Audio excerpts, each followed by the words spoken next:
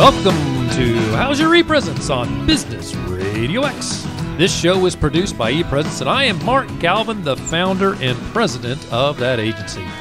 We are coming to you live from the Subaru of Gwinnett studio inside the Sonesta Gwinnett Place Atlanta Hotel.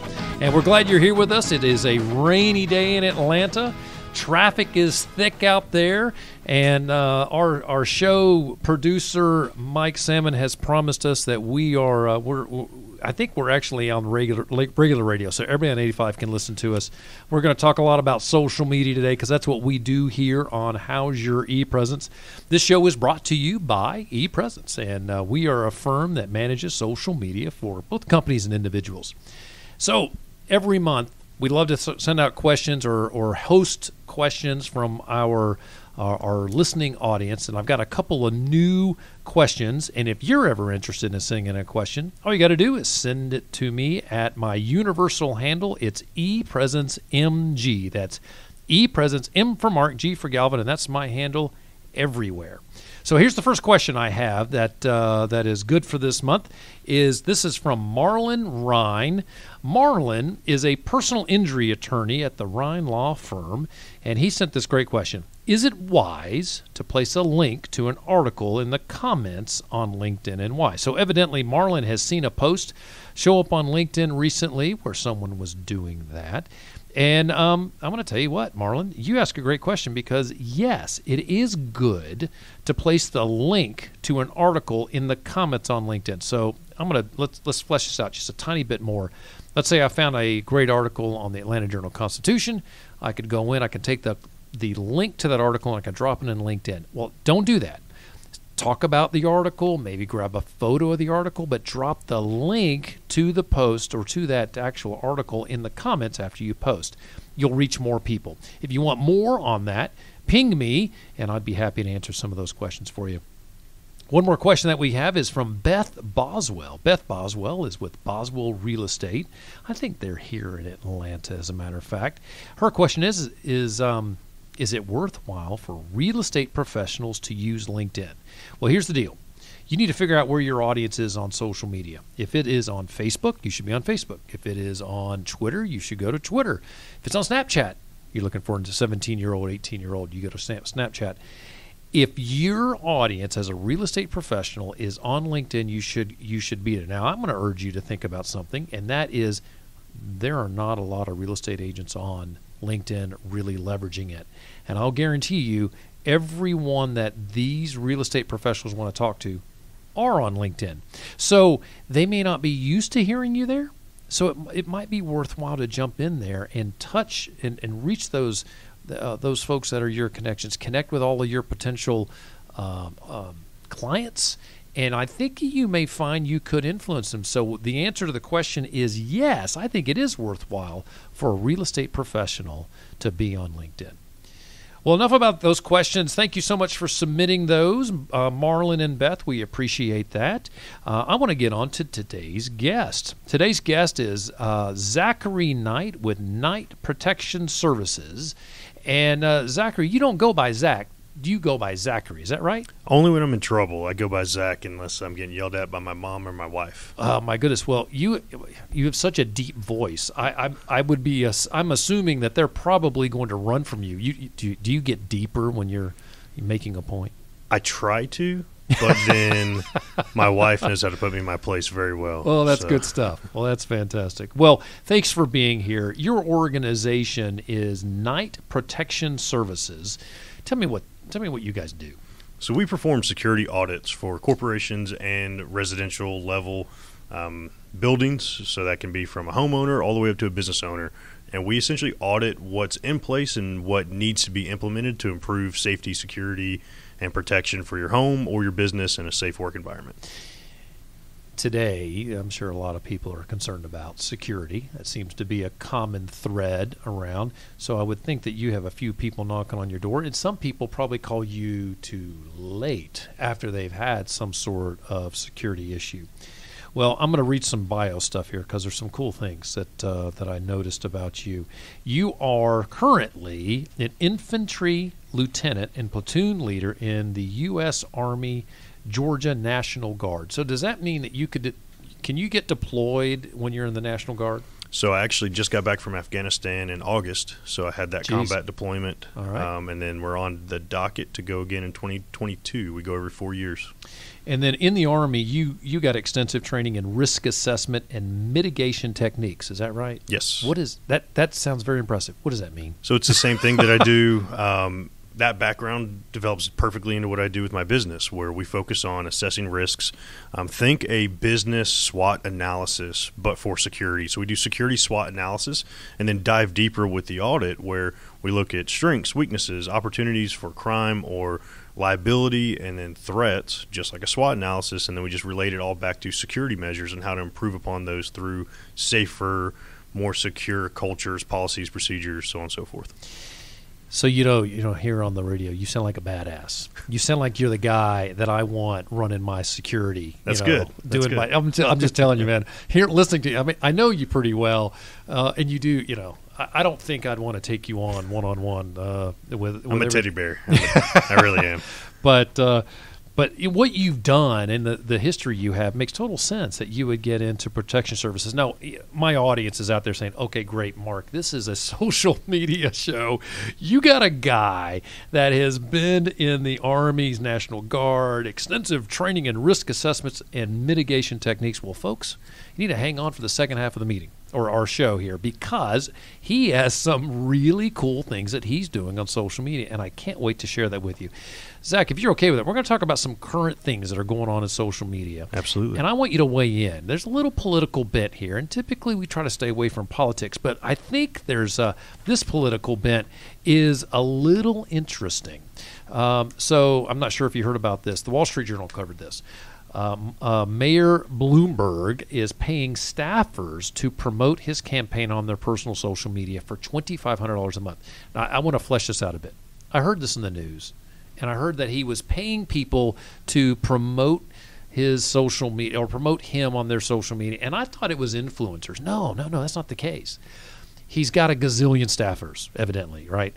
They're all over the country. He's spending a boatload of money on running this campaign because he has a boatload of money. And so what he's done is to give his staff, and thousands of them, an incentive. He's saying, if you talk about me on your social media, I'm going to pay you $2,500 extra a month. Okay, now here's what's fascinating. This is upsetting a lot of people out there. And the reason is are these folks actually saying, hey, I work on the campaign, and so I'm influenced? And the question is that good or is that bad? What do you think? I'm just curious. What do you think about that? I think it's brilliant because nobody else is doing it. You're a marketer. I love Absolutely. that. It's right. brilliant. I mean, when nobody else is doing something like that, it's not violating any ethics. It's no different than paying for a biz dev person or a marketing agency to go out and do it. They're already on staff. They're just being compensated for spending their time on social media marketing for him. I think it's a genius idea. Even though they're doing it on their own personal social media, saying, hey, vote for Zachary, right? If I was on your team and you say, hey, Mark, if you talk about me on your social media, I'll pay you $2,500 a month. I would do that, for the record. If you paid me $2,500 a month, I'd put it on my social media. But see, what's fascinating, and I think that there's a line here, and this is important, and I will tell you, I don't have a problem with it. But I do think that the folks should put on a disclaimer that they are part of the campaign staff. I do think they should have that on their profile. And that's all I need to do. Go in your profile, current position, working in the campaign for Mike Bloomberg. Outside of that, they can do whatever they want. There are influencers, and this kind of borderlines into that. It kind of nudges its way into what is the responsibility of an influencer to say, I'm endorsing this bottle of water, and I'm getting paid for it. There is a question of ethics there, because that person wouldn't talk about that bottle of water unless they were being paid to put that on their social media. And I think that should be there. So this is interesting. I think we're going to find some things come out of this, and the FEC, the Federal Elections Commission, will probably end up looking at this. But Facebook has said that this doesn't break any agreement. This is not in violation of their terms and conditions. So if you're interested in this, folks, you want to see more, the Wall Street Journal article is interesting. It's a lot more in depth. I'll drop the link to that in our show notes. So take a look for that if you want more. But, interesting food for thought. And I agree with you. When it comes to marketing like this, it's a great idea. We want to do this with all of our team members. Absolutely. We want them to talk about the company. So they're kind of doing that, right. Talking about the company. So cool. I'm going to move on. We could talk about that one for 30 minutes. Forbes dropped something new. This is kind of interesting. On their, what's a CRM? A CRM is a customer relationship management tool, and I think my audience knows what it is, but I still say that. LinkedIn is taking another big step towards integrating with your CRM. This is a pretty cool thing. So they've recently announced some improvements, and I'm going to read this. This is quote. Recently, the company announced new enhancements to Sales Navigator tool, which promises to boost pipeline quality and increase sales and marketing efficiencies, end quote. Here's what the deal is. They're integrating. So now you can go into your CRM and you can pull the data. So Zachary, you're a contact of mine in my CRM. My CRM will look in LinkedIn and make sure it's pulling your most current data into the CRM.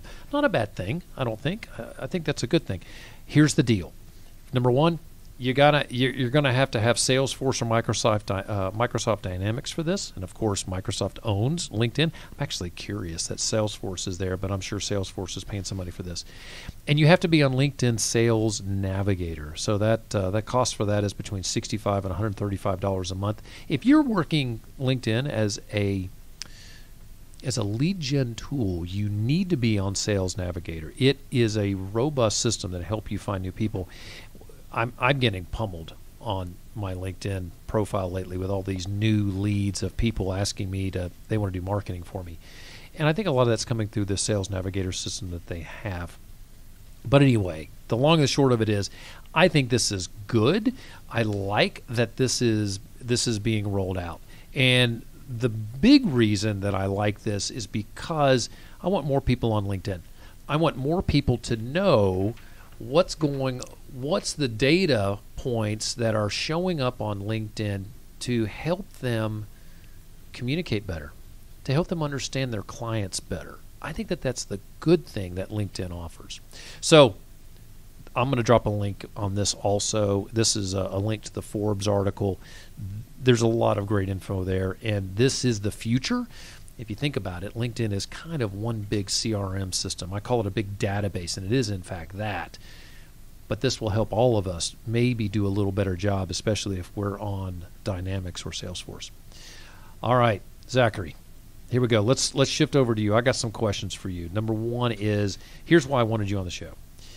You and your wife, as a matter of fact, are working on podcasts. So your wife has her own property, has her own podcast that she's already launched. Correct. Is that right? Yep. And you've seen some great success with that, and your success is running parallel to the way you're leveraging that on social media. Share with our audience how you guys have done this, and give me some analytical results, if you don't mind. Of course. Because you haven't launched your podcast yet. Last week. Oh, you did? It went live last week. Okay. So share with our audience what you did and what success you've seen, if you wouldn't mind. So a big part of it, her podcast is very passion and mission driven. It correlates the same name as our nonprofit, Surviving to Thriving, which is a domestic violence support nonprofit. And her mission on the podcast is to either interview individuals that have gone through some sort of abuse and want to share their story, or industry experts that can provide some sort of resource to them. So Mindset, you came onto the podcast to talk about LinkedIn and how important it is to have an online resume for people that may have never built that. Thank you for letting me be a guest. I enjoyed that. It was a fantastic episode, and that's where we've used LinkedIn to prospect for people like that all across the country. It's only improving our reach when we find somebody in Las Vegas that is a psychologist that focuses on overcoming trauma, and we bring her on or him on the podcast. And now our reach is then shared in Las Vegas. So we use it as a prospecting tool to find different guests for the show. That's interesting. So you're using the guests to expand your reach, because you're leveraging their audience. Correct. Right. I talk a little bit. There's something similar that I do on LinkedIn, and I have a team of people that not work with me, that are friends of mine that have a lot of connections on LinkedIn. And when there's a post that I want to reach a lot more people, I'll ask them if they'll share that. An engagement group. Yes, essentially. That's exactly right. Yep. And actually, sharing's the wrong word on LinkedIn. Don't share. Like or comment is what you should do on LinkedIn. And you're doing the same thing. You're bringing on these these guests, and they're, of course, going to push your content to their audience. So it's very, very smart. Do you help them with that? Or are these folks that you're bringing on, are they savvy enough to do it on their own?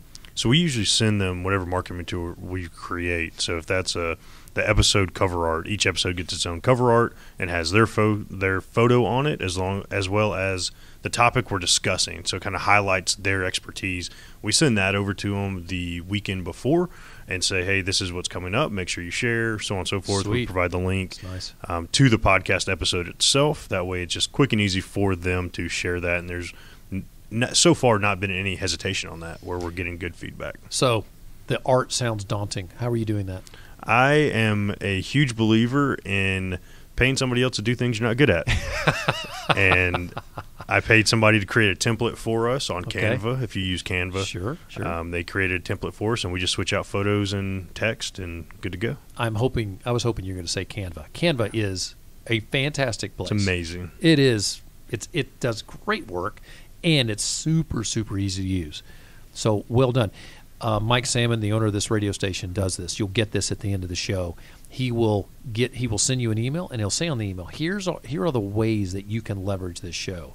Helps you reach more people, and it helps you share the value of Business RadioX to your audience members, so it expands his audience well. Very smart. I love that you're doing that, and it's brilliant. How many listeners are you getting? I should probably ask about your wife's podcast, yes. Unless your podcast is blowing up. My numbers are not there yet. Okay. They take a few episodes to actually process everything, and I've already aired 3 episodes. Yep. Doing 3 episodes a week, but hers is just 1 a week right now. She's getting about 500 downloads an episode, and I think a lot of that is very mission driven. Sure. But they say the average podcast gets 80. Yep. A really good one gets over 1,000. So right. Her being halfway there, and we just launched beginning of January. It's pretty impressive with what she's doing. That is good. What work did you do before you launched the podcast? I am very much a mass action type of guy. So when we came up with the idea for her podcast, and same thing I did with mine, we came up with the concept and we started recording interviews immediately, kind of fleshed it out as we went.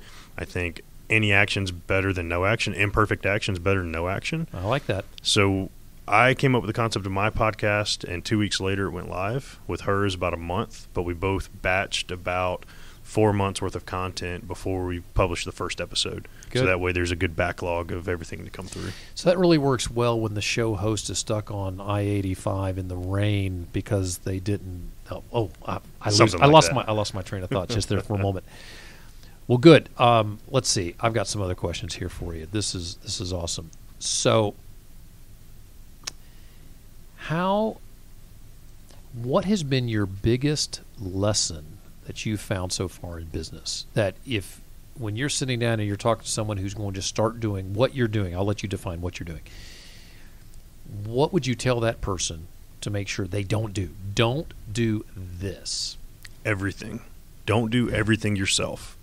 And that was a very difficult part as an entrepreneur. Coming out of the government, you're not taught how to run a business. No. I've been smart enough to go back, and I just completed my MBA, so that should be being conferred here shortly. So I learned more about business. But one thing I learned throughout all that, there's so much from social media. I'm not an artistic creative, so creating episode art or creating a website is not my wheelhouse. I had a self-created GoDaddy website for the first year of business, and it looked like a Pittsburgh Steelers fan page, black and gold.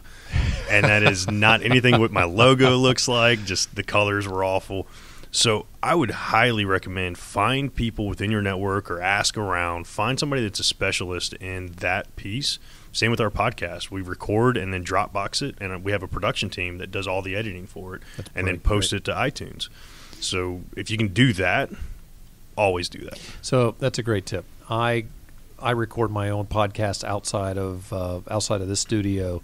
Here it's great. It's turnkey. Mike does a great job with it. When I do it on my own, I record it through Zoom. And I think you guys do it through Zoom. And it'll go to a shared drive, and I have 2 people on my team that take it from there. And they just know where it goes because I'll just send them a text. It's done. And they'll take it from there. I just don't have enough time, nor the bandwidth, nor the – it's valuable time. I have to be careful I say this. It's valuable time doing that, but my time's better served doing something else. Well, when you look at it, especially with what I do, I might charge $200 an hour for my time if I'm consulting, but I might pay somebody $50 an hour to do all the editing, right? Or less than that, realistically, $10, $20 an hour to do the editing. So where's your time best spent? Like you just said, if you're a businessman, you don't want to do a $10 an hour activity when you could be making $200 an hour. Well, I need to be working to that $200 an hour every single moment I'm not making that money, right? That's better use of my time. And that's something we all know about. One of the things that I found is interesting is that I know a lot of people who do a website for $20,000. I do. I know a lot of people, and they'll do them really well. Really well. Code conspirators, colleagues of mine come to mind.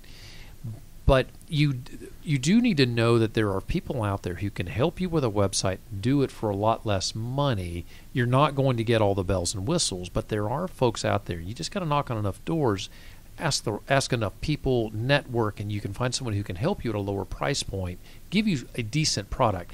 The big thing is, and this is not really social media, but it is still digital marketing, build your website on WordPress. That's my one urging to everyone out there. Get on WordPress as soon as you can because it's much more portable, and you can take one website and move it to someone else, and they can help build that. If you're on Wix, and I start off on Wix, right? I have no problem with that website. Know that you can't take that website with you. So if it is possible, put it on a WordPress site first. And one note on that about websites, I personally think social media is a much better place to be building content. A website should just be essentially a landing page, but how many people actually go to your website that also hire you? They'll find you on Google, they'll find you on Facebook. First, they find you on Google, then they go to Facebook, then they go back to Google, and then they go to your Instagram or LinkedIn.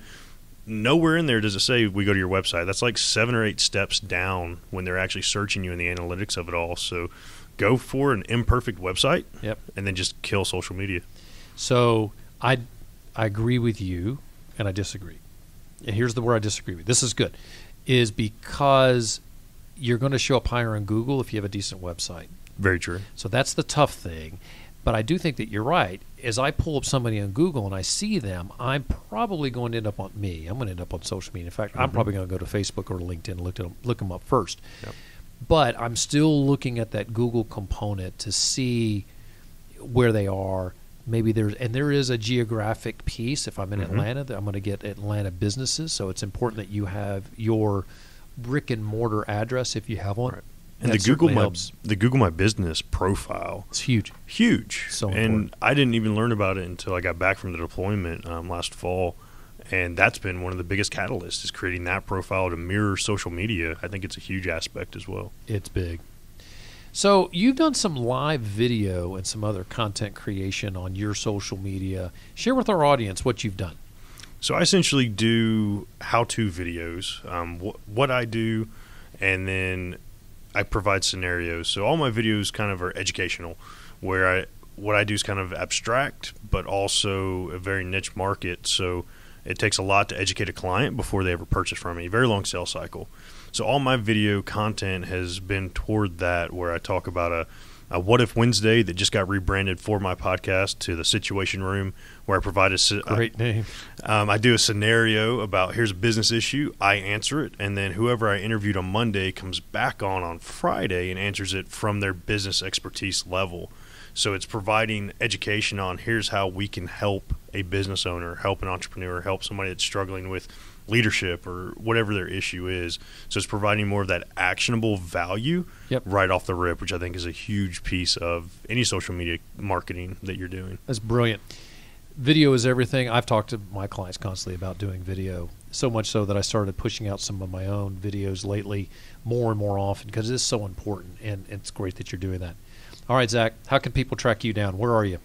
So you can find Night Protection at Night Pro LLC. That's KNIGHT Pro LLC across every social media platform. And then my podcast is at Be a Tactical Leader across all social media, and it's Tactical Leadership as the podcast. Awesome. So you drop a podcast every week? 3 days, Monday, Wednesday, Friday. So 3 episodes a week. 3 a week? Yes. Holy moly. How long are they? The interviews usually run about 45 minutes. Okay. The Situation Room is just a solo cast. It usually runs 20-ish minutes. And then the Friday episode, I haven't come up with a good catchy name for it, but the Tactical Friday episode usually runs another 20 minutes or so where it's a good conversation about that scenario. Okay, if somebody came up with a real catchy name for your Friday episode, would you give them a free consulting session? Free consulting, a good shout out on it. Absolutely. We can figure something out. All right. Well, there's your challenge, folks. Help him out.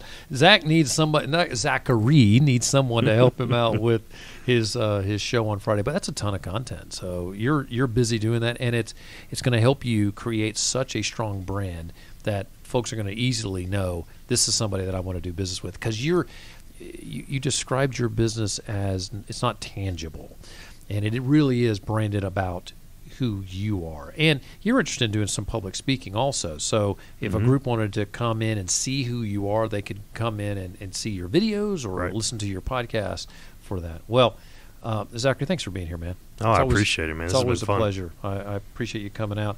And I want to thank all of you for joining us here on How's Your ePresence. In 2020, we decided that we're going to do a little better job of sharing what ePresence has to offer. So what is that? First, we can help the solopreneur or the CEO with their personal social media, with their entire team. The executive team will clean up the entire C-suite. And then those folks, why do we do that? It's because those folks represent the brand more than anyone else. Second, we can drive company social media. So, picture the local restaurant. They need to be on social media. We can drive that for them to help them increase their own engagement and ROI. Finally, we also help college students. Think about this, folks. If you're looking for a great college graduation gift, this is a great one. We help people polish their resume. We do mock interviews, and we clean up their LinkedIn profile. They understand Snapchat, but they don't understand LinkedIn. We can help them with that. If you're interested in any of our offerings as a How's Your ePresence listener, you automatically get 5% off on all of our services. Grab that discount right at epresence.me/How's Your ePresence. epresence.me/How's Your ePresence. Or give us a call, 404-939-8094. You can also track that down on the website. Tell us you're calling about the podcast, and you'll be able to take advantage of that 5% discount. So if you're an entrepreneur, big executive law firm, college student, we have a solution for you. It helps you. It doesn't work against you. I look forward to hearing from you. Now, back to the show. We always here on the third Thursday at 3 at Business RadioX. You can always listen to a show live by selecting businessradiox.com and selecting the Gwinnett Studio. Also find How's Your ePresence on all major podcast channels, iTunes, Google Play, SoundCloud, Spotify, even your Amazon Echo. We add content every week so you can stay up to date on all business and social media. Be sure to add us to your podcast app, or you can always visit our website at epresence.me to catch all of our shows. Until next time, for my guest, Zack Knight, I'm Mark Galvin, and this has been How's Your ePresence on Business Radio X.